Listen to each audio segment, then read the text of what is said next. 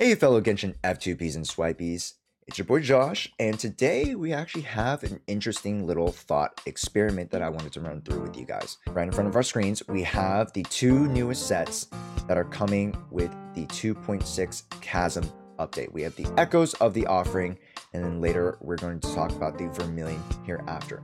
But I wanted to run through this fun little thought experiment, this fun little theory that I created over the past week or so as the new updates and as the new teasers are rolling out. So let's look at the Echoes of an Offering, specifically the 4-piece set bonus.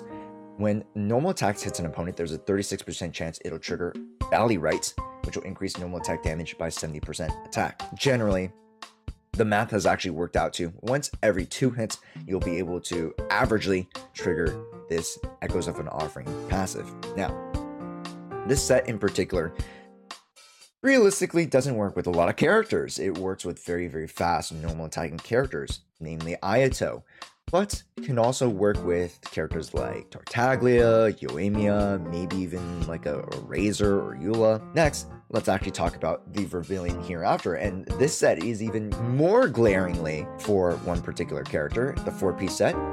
Bonus is after using an elemental burst, this character will gain a nascent light effect or passive, increasing their attack by 8% for 16 seconds.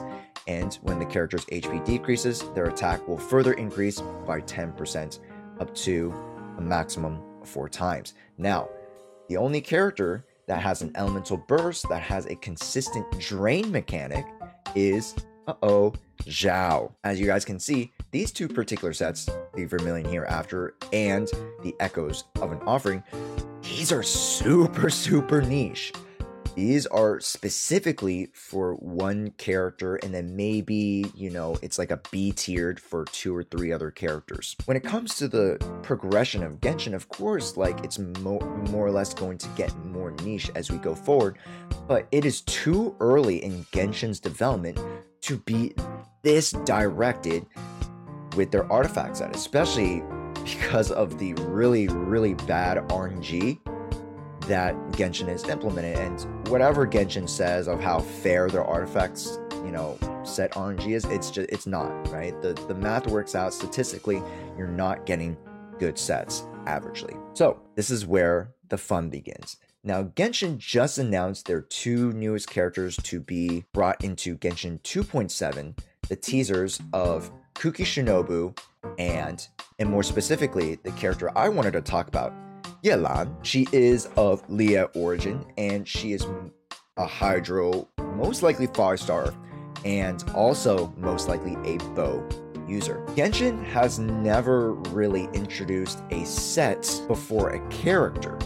However, this might be the first iteration of Genshin's, process of introducing certain mechanics, certain equips, certain weapons before the certain character. And of course, the character also comes with an exclusive weapon, but realistically, we've never seen such niche sets like the EO or Vermilion. So when it comes to characters like YELAN'S or Kuki Shinobu, who we have no idea what they do, maybe we could assume that YELAN'S has a kit that allows her elemental burst to drain her HP in order to maybe infuse some of her attacks, maybe to change up her normal attack rotation, maybe to change up or alter, manipulate her E skill into something different or into a higher tier of what it is.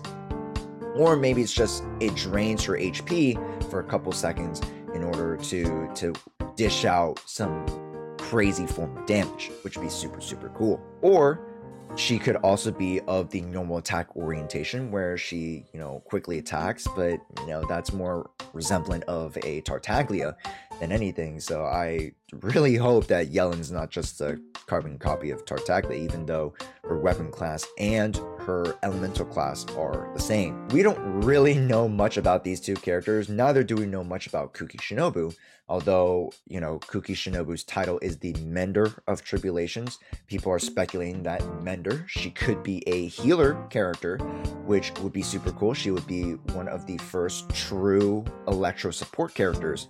other than, you know, the utilities that, you know, Kudasara or an elemental traveler brings to a team comp. So I want to see what you guys think about these characters. Let me know in the comments down below what you guys thought of this interesting, you know, theory, this thought experiment. Thank you guys so much for watching.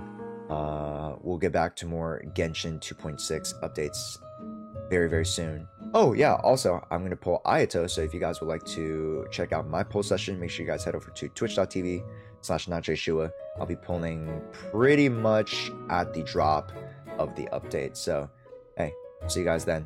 Peace out.